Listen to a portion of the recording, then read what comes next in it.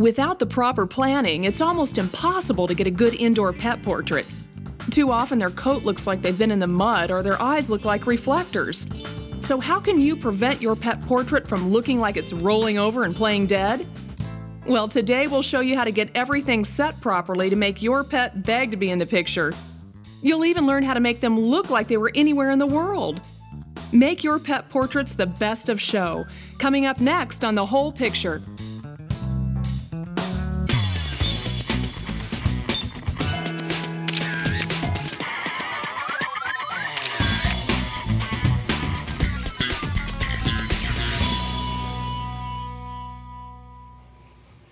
Welcome to The Whole Picture. I'm Erin Manning. If you love your pet, you've probably tried to take a really great portrait of them because everyone wants a picture of their best friend to show to their other friends and family. But in most cases, that picture just doesn't do your pet justice. The first thing most people notice is that it's difficult to see the beauty and texture of their pet's coat. Even if you add an extra light to the scene, the picture can still turn out to be a little flat and boring. The other problem I notice with a lot of homegrown pet portraits is that the pet could not look more disinterested or distracted. So to really capture your pet's personality, you want to make sure they're looking into, or at least somewhere near, the camera. Now, the reason for these problems is because most people don't take the time to properly set up the shot. You need to set up the lighting and the scene before you bring your pet into the picture. Because even the best trained pet is not going to have the patience to sit there while you try to figure things out. Most people don't have the patience. Now, the other thing you want to avoid is using the flash with your pet, because when that flash goes off, it can startle them, and you can also get that dreaded green eye, red eye effect, which is the problem my friend Rick has been having with his pictures. Yeah, Connor and Tucker. I'm a professional green eye, red eye photographer. That's okay. We'll make sure that those pictures don't put you out of business. Good, thank you. Let's take a look at some of these. Yeah, here's one of my classic photograph of Tucker with green eye, and really well composed with a white laundry basket and sort of nasty shoes in it. Slightly distracting, yeah, yes. There's one of mine, and then here's pretty much a standard of mine. It's two dogs sort of out of focus, laying down. Yeah, they look a little disinterested, I'd say. Yeah, pretty much. Yeah, well, I like the symmetry, though. Oh, good. Well, I'm improving. Let me show you a picture I took of my pet. And wow. This is going to illustrate some of the principles we'll go over today, some of the things that we'll learn in the lessons. You mean you're going to teach me to take photographs like this with my camera? Yes, with your digital camera. Great. All the techniques you learn today are going to help set the foundation for you to take great pet portraits. Mm-hmm. So the first thing we'll do is set up your own little shooting area, and I'm going to show you how to use professional three-point lighting. Next, I'll show you how to adjust your ISO on your camera, and that's what film cameras refer to as ASA or film speed. Okay. Then I'm going to help you set up a professional-looking background, and finally, we'll work on the computer, and we'll change the background in your picture to make your dog look like he's completely somewhere else. Oh, cool. So if you're ready, yep. Grab your camera. Okay. Let's head over to the photography studio. Great. Now, the key to setting up a great pet portrait is setting up the light. Okay. So I have my professional lights back here, but I thought since you're just getting started, we'd use these clip-on lights I picked up at the hardware store. Okay, yeah, I've seen these. Yeah. Inside are daylight bulbs, and these bulbs come in all different wattages and sizes, so you can really play around with the direction and the quality of the light. Just make sure you point it somewhere near your subject. Okay. And the next special thing we're going to use are backdrops, and this is just fabric. Different designs for the background, or you could use a quilt, or hanging back here is just a roll of backdrop paper. Okay, cool. Now, one more thing. When taking pet portraits, doggy treats always help. Yeah, that works. That'll work. So you ready to get started? Yeah, let me get the dogs for a walk first, Okay. and then we'll be ready. Good idea. While you're doing that, I'll get things set up. And you know what? When you bring them back, go ahead and just keep them in the back room until they're ready for their close-up. Okay, will do. Okay. For the perfect pet portrait, how do you figure out which light is key? Coming up, I'll show you how to set your lighting so that your portrait is a real treat. And we'll do a little sensitivity training.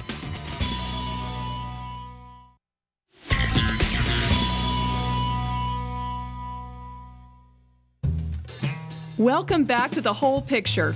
Rick Coley wants to take good pet portraits of his dogs. Everything he's taken so far is, well, not even good enough to be in the doghouse. So today, Rick will learn how to get his pet portraits to obey his every command. Hey, you have any trouble getting the dogs to settle down? No, they're actually being great today. That's great.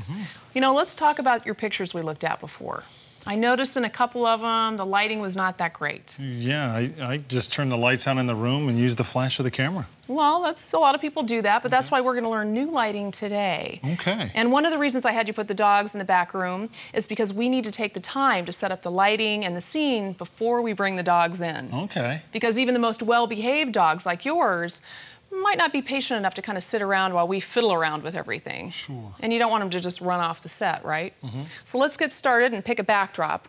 We've got fabric over here, all different colors, and this quilt is great. We could just clip this up between a couple chairs, and that would be a great backdrop. But since we're in my studio, let's use what the professionals use, and that's called a seamless backdrop, hanging right back here. Okay. And these come in all different colors. This is black, we've got green, blue, red, all the different colors to use. This provides that nice continuous tone in the background. It also provides more even lighting. And you just want to make sure whatever backdrop you pick, that it complements your pet's coat color. Okay. And since we have two pets, one's dark, one's light, presents a little bit of a challenge. And that's where the lighting comes in. The basic lighting most professionals use is called three-point lighting in photography, film, and TV. And here's what it is. 3 lights. You've got what's called a key light, and that's your strongest light. It's out about here, kind of off to the side, but in front. Then you have a fill light, not quite as strong, coming in from the other side that will fill in the shadows. And then some people call this the hair light. It's up about here. And what it does is it separates the subject from the background. Oh, okay. Pretty easy, huh? Well, it sounds that way. Okay. We have one more thing to do before we get started. We'll get the dogs. Well, kind of. This. It's so much easier to set up and light with a stuffed animal than a real one because they don't need to be walked. Start by selecting a background that will complement the color of your pet's coat. Avoid any color that matches the collar or is in anything else they might be wearing. One of the easiest backgrounds to light is seamless paper or fabric that's long enough to continue behind and under your subject. By creating a gentle curve where the background meets the floor, you'll minimize the possibility of harsh shadows from your lights. Secure the background, then put your test subject in place and begin your lighting. Three-point lighting is the basis for all portrait lighting, for people as well as pets. From above, a basic three-point setup should look something like this. You'll set a key light, then the fill light, and finally your backlight. When setting the lights for pet portraits, be careful not to let the light overpower your pet. Remember, many animals have a shiny coat, and too much light will make them look waxy. Start by setting the main or key light. This is your strongest, most direct light source and will influence the scene the most. Place it slightly to the side of your subject so that side is well lit. Again, keep the light just slightly above your subject to prevent shadows under the chin and body. Next, add the secondary light, known as the fill light. This light is placed on the opposite side and will help fill in the shadows caused by the key light. Make sure that this light is less bright than the key and that it has a wider beam. You may also want to set this light further back than the key light. Finally, set the backlight. This light goes behind your subject to help separate them from the background. It will provide the definition that will help make your pet stand out and give the photo dimension. Turn on the lights and then adjust them so that the shadows are minimized and it looks good to you. You may need to change out bulbs or add dimmers to reduce the intensity of one of the lights. Then put your camera into place and check the results on the LCD screen. You can adjust the lights if necessary. Okay, I can see in our LCD monitor here that our little doggy friend is looking a little blown out and a little flat. Right. And that's because the auto exposure on most digital cameras has difficulty compensating for that indoor three-point lighting. Okay. So that's why we want to try playing with the ISO settings on your camera. What is this ISO? Good question. It's what we call ASA, or film speed, in traditional photography. And in Europe, they always refer to film speed as ISO, so it sort of became the worldwide standard. But regardless of what it's called, essentially you're just adjusting the sensitivity of your camera sensor. And the reason we want to do this is to avoid using the flash. Because when you use the flash, the dogs get startled and they run off, and you don't get as many good pictures as you probably could. That does come at a price, however. Remember, with your film camera, if you needed less light, you'd use a higher ASA, but you'd get a lot of grain. Well, in digital, grain is called noise, but it's the same thing. You really don't want either one. So you want to play with the ISO settings before you take your actual portrait. Okay. To change the ISO or sensitivity of your camera, put your camera into menu mode and navigate through the menus until you find ISO. Press OK to select the menu option, then navigate to the middle ISO speed and press OK again. Now put the camera back into camera mode and take your first picture. Repeat the process selecting a lower and higher ISO and taking a picture at each speed. When you have 3 pictures, compare them to see which ones give you the best combination of image quality and detail. Then set your camera back to that ISO for your actual pictures. You may have to take more test photos to get the setting just right. Okay, release the hounds! When you're ready to shoot, remember, time is of the essence. Bring your pets in and get them settled down as soon as possible. Don't be afraid to use a treat or favorite toy as a bribe. And don't waste time trying to get them in the perfect position. Just concentrate on getting your pet to settle down. Once they're in place, start snapping right away. Remember, when taking pictures of pets, they're the ones who'll decide when they're done. For information on taking portraits or to see some more of the pictures we took today, log on to our website at DIYnetwork.com. No pets allowed? Not anymore. Coming up next, I'll show you how to manipulate the background so that you can make your pet portraits look like your pets are welcome everywhere.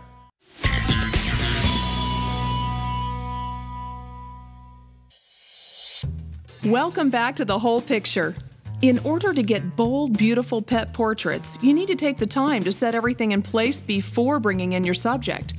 Choose a background and set your lights to optimize your ability to lower yourself to their level. Then set your camera to get the best balance between detail and image quality. Once the basics are in place, then the fun can really get started. I'm Erin Manning, and I'm helping Rick Coley take beautiful indoor pet portraits. Hey, Erin. Hey, Rick. How are your dogs doing? They're doing great, but like movie stars, I think with all the cameras and lights, they're done for the day. Yeah, well, you know, I thought that might happen, so meet Coco Vaughn. Hey, Coco This Vaughn. is my neighbor's dog, and we'll be She's taking a pictures of sweetheart. her today. Oh, she's a sweetie. Yeah. Now, how do you think your pictures turned out? I'm excited about it. I think they turned out great. Just for the first time ever, I got a couple of good photographs of them. I think they look good too. Yeah. Nice color, nice lighting. Yeah. Well, now that you have the basics down, we can do some really cool things with your pictures. Great. In the computer, what we can do with the picture is actually remove this background here and replace it with any other background that you want. Great. Yeah, so all we need to do, first we'll place Coco Vaughn right Okay. down here. This is Hey, where we'll take pictures of her. Yeah. So the way that we'll do this is we need to create separation between Coco Vaughn and the background. Like physically pulling this thing forward, or? No, you don't actually have to do that. We'll just create separation with light. Okay. Now, there are a couple ways to do this. One is to get a brightly colored background like we have here, and just make sure the same green color or whatever color you use is not somewhere on the dog's coat or the collar or whatever they're lying in right there, or the Okay. chair. Okay. And then secondly, you want to make sure that you have enough light added onto the subject to create that separation between Coco Vaughn and the background. Okay. Now, this is the same effect that news stations use when they want to separate that news person or the weather person from the map. To help separate the background from your subjects, you need to increase the light on the background itself. It's key that you make sure that the color of the background is not anywhere in your subject's collar or in anything else in the scene. Once you're sure, brighten the background by adding additional light on it. It's crucial that the light be continuous with no shadows or other dark spots. You may need to add multiple lights. The key here is creating an even color so that the computer can completely remove it. Take a couple of pictures increasing and decreasing the light on the background. This will ensure you get a shot that the computer can work with. Okay, I think we have enough here. I'll go ahead and take Coco Vaughn back if you want to shut everything down, and Okay. I'll meet you at the computer. Fantastic. Come on, Coco Vaughn. Who says you have to be a magician to make things disappear? When we come back, I'll break out my magic wand and teach you how to remove and improve the background in your portraits.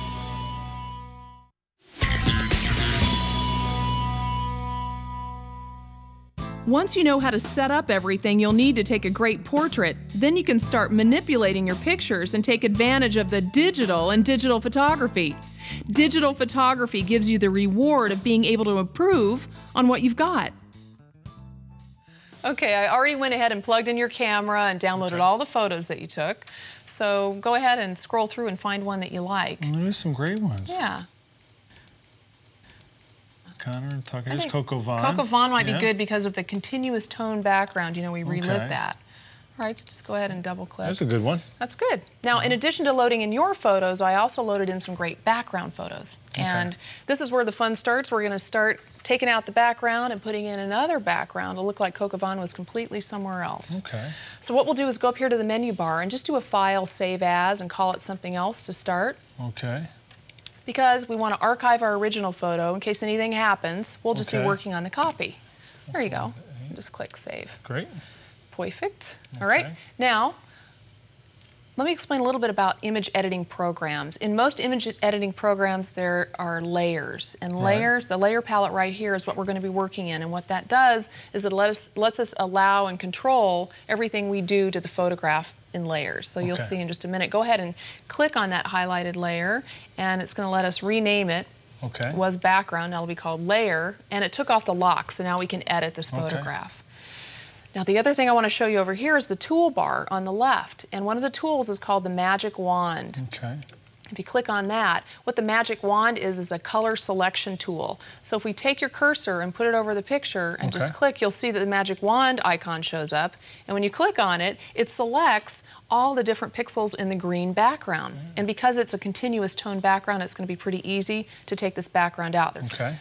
Now you'll never guess how easy this is to get rid of the rest of the background. How's that? Click on the delete key. Oh, okay. And voila, the background is gone. Let's go ahead and go up here to the menu bar and click on select and deselect. And this is just going to get rid of all those little dancing ants around the picture, the Magic Wand tool. Now we're going to have some fun and bring in the other background shot. So since Coco Vaughn is French, why not use the Eiffel Tower for the background? There you go. There's the Eiffel Tower. Just double click on that. So what we want to do is select everything in the Eiffel Tower and copy it. So go up here to select all. Okay, now we've selected the whole Eiffel Tower. If you just kind of click up here and move it down a little bit so we can see a little bit of Coco Vaughn at the top right. Now over here in the toolbar, make sure you're clicked on the move tool. There you are. Now click on the Eiffel Tower and just drag it over to Coco Vaughn. And drop it? And drop it. Now, it's placed right on top of Coco Vaughn, and it's a little too small. So two things. First of all, we're going to make this a lot bigger, and you can do that by clicking in the little corner here with your cursor. I'm going to hold down the Shift key, and what this does is it prevents the aspect ratio from going askew. It'll stay the same ratio. Go ahead and just drag it all the way out and make it big to cover up Coco Vaughn. And you can move it over, too, because you're still on the Move tool, so just move that over. Great. All right, now, look in your layers palette. You see we have two layers now. One is the Eiffel Tower, the other is Coco Vaughn. Now there's a hierarchy to these layers. The Eiffel Tower now is on top of Coco Vaughn. We can't see her. So go ahead and just grab that layer and pull it down below the Coco Vaughn layer.